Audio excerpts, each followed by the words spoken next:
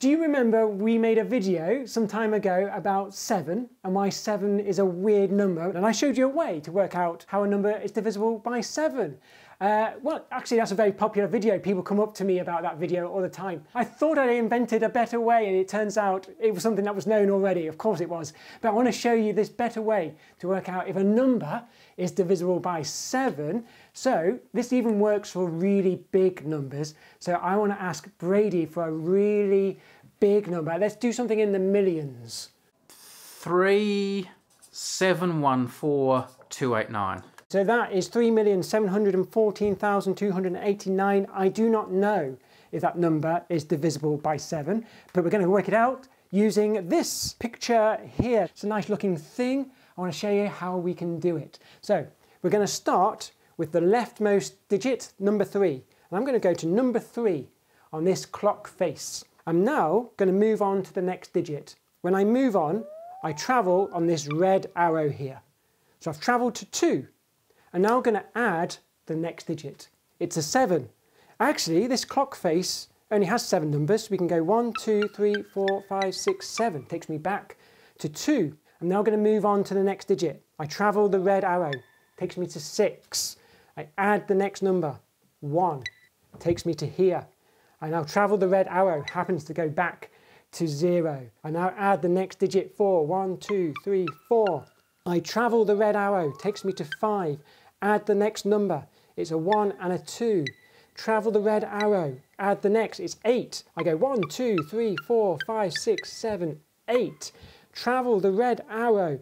Add on that last digit, 9. I'll go all the way around. That's a 7, 8, 9. I've landed on 5. And that's because the number that you've invented here isn't a multiple of 7. But it has a remainder of 5. It's 5 away from a multiple of 7. We should test if this has actually worked. I'm going to get my calculator out. This is the easy way to figure out if a number is divisible by 7, did you say? Imagine this massive... Now, you should look back at our original video. So this is a lovely way of doing it. So let's try this out. 3,714,289. So I'm saying this is 5 away. If I subtract 5, we'll get this number instead, and I reckon this is a multiple of 7, which it is. It is exactly a multiple of 7. So yeah, I think this is much better and easier and quicker, especially for these really big numbers. So if we'd done this process, and if that number had ended on 0, then that means the number would have a remainder of 0, and that is a multiple of 7. So getting 0 is multiple of 7, anything else, not a multiple of 7, but it tells us what the remainder is as well, which is the other advantage over my previous method. Do you carry one of these around with you in your pocket, or? It's on my phone, yeah. You've got one on your phone? Okay, yeah. Okay, nice. So I want to show you how it was made. All right, let's do this. So we're going to start with a clock face. It's going to have 7 numbers on it, but starting from 0. So 0, 1, 2, 3, 4, 5, and 6, like this. So imagine I want to now start at 0 and I want to add a number on. So let's say I add 15. If I added 15, I would start at 0, I would add 7, which would take me back to 0. I could add another 7, that takes me back to 0. I would then add 1 more, and that would take me to 1. And that's because 15 has a remainder of 1 after division by 7, right? So you ignore all the multiples of 7 and there's 1 left over. That's what a remainder is. So this is telling us that 15 has a remainder of 1.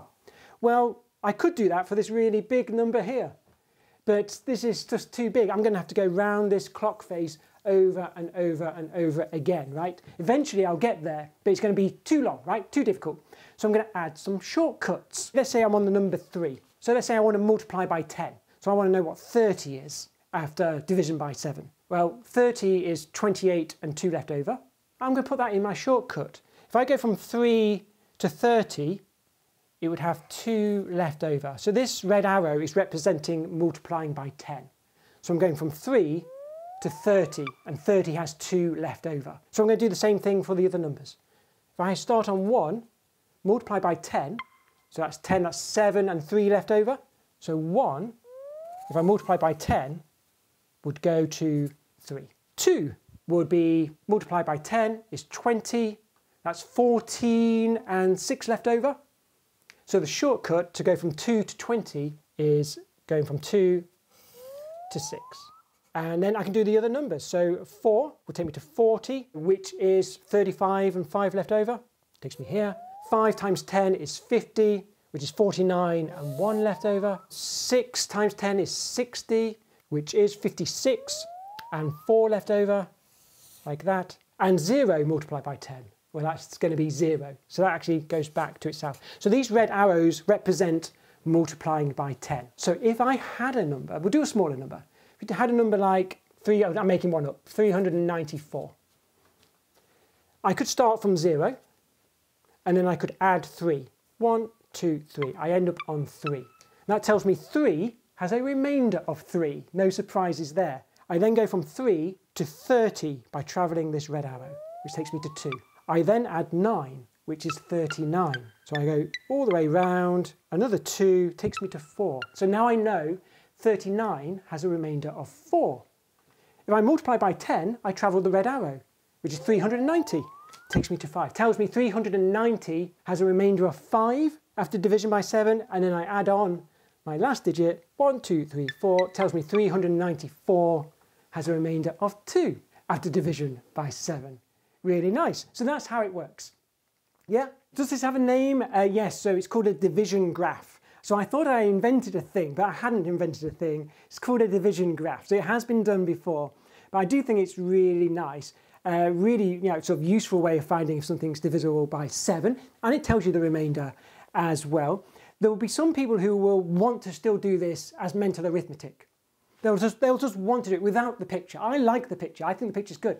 But if you want to do it with mental arithmetic, the same method can be done in your head. So you just think about multiplying by 10 and then adding the next digit. Multiplying by 10, adding the next digit. If your number is bigger than 7, just reduce it, make it smaller than 7. So we did 394. We could do it in our heads. Start with 3, times 10, 30, reduce it, 2. I can do that in my head.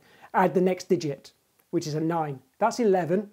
Too big, reduce it, gives me a 4. Multiply by 10 is a 40. Okay, that's a 5 left over. Add the next digit, that's a 9, reduce it, 2. So you can do that in your head. Oh, and I'll show you a nice thing, and this is just for the 7s because it's a nice small number. Multiplying by 10 is the same as multiplying by 3. You can see that from the picture. So if I have 1 and multiply by 10, I get a 3. And if I had 2 multiplied by 10, I get a 6. And if I had 3 multiplied by 10, I get a 2, which is the same as having 3 times 3, 9, which becomes a 2. So multiplying by 10 is the same as multiplying by 3. So you could do this mentally by multiplying by 3 and adding the next digit as you go along. That makes it easier, perfectly possible to do it in your head, but also I like the diagram. Okay. So that's doing it for 7s, but now that you know the method, you can use this method for doing it for any number you want, including those awkward numbers. Numbers like 13. So I'm going to do one for 13. So I'm going to have 13 numbers on my clock, starting at 0. So now we can fill in our shortcut arrows. The shortcut arrows means multiplying by 10. So we start with 1. 1 times 10 is 10, which actually here is a number on the clock, so we can go straight there. So 1 becomes 10. 2 times 10 is 20. Well, that's 13 with 7 left over.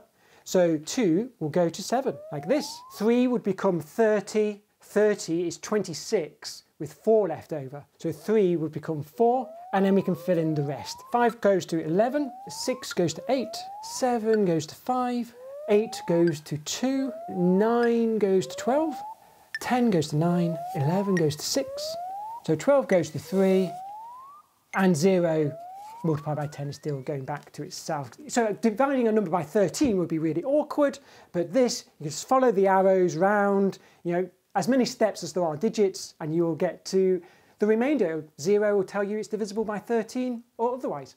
I really like these, and I think it's really useful for knowing those awkward numbers. It's worth trying them out on the not awkward numbers. Some numbers are not awkward to work out if they're divisible. 9 is not awkward. The test for 9 is quite easy. You add up the digits of the number, you reduce it so it's less than 9, and that's the remainder. So you just add up the digits.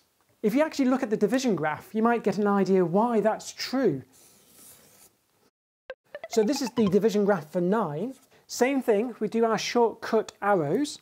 1 times 10 is 10, which is 9, and 1 left over. So actually 1 actually goes back to itself. 2, if we did 2 times 10 is 20, which is 18, and 2 left over. So it actually goes back to itself. 3 times 10 is 30, is 27, and 3 left over. And you can see that's going to be true all the way around. These numbers just go back to themselves. It's always true. So 8 times 10 is 80. That's 72 plus 8 left over. And then the 0 always goes back to 0. So if we did this method, even if we used our big number here, starting on 0, add your first digit, takes me to 3. Travel the red line, takes me back to 3. Add the next digit, which is a 7. 1, 2, 3, 4, 5, 6, 7. Travel the red line, takes me back to 1. Add the next digit. It's the same as us adding up all the digits, which is another way of seeing why the division test for 9 works. Easy. Yeah. You've just made 7. You've solved the problem of 7. I've solved the problem of 7. I am loving this. I had the need to do this recently.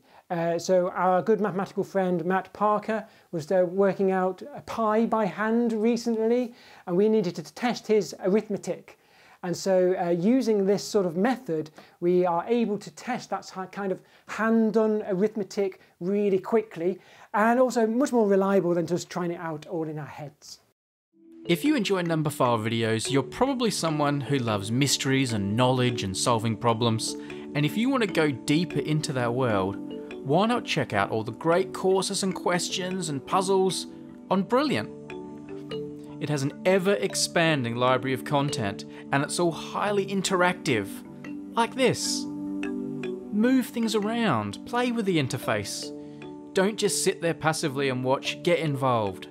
And another thing I like about Brilliant is that sometimes it's funny, it's quirky, it's made with a smile. You'll get smarter and you'll be guided by people who really enjoy their stuff. You can try everything on Brilliant for free for a full 30 days by going to brilliant.org/numberphile. There's also a link in the description and a QR code there on the screen. By the way, you'll get 20% off an annual premium subscription by using that link. Our thanks to Brilliant for supporting Numberphile. Geometric mean, 1831. Sounds like squaring the circle. Okay. Yeah. So what has he done here? Well, first of all, James, what is squaring the circle? This is a famous thing. Yeah. And if you're like Keith and haven't watched Numberphile, you won't have seen James's excellent video on squaring the circle. Yeah, well, and squaring the circle, now known as an expression for something that's impossible,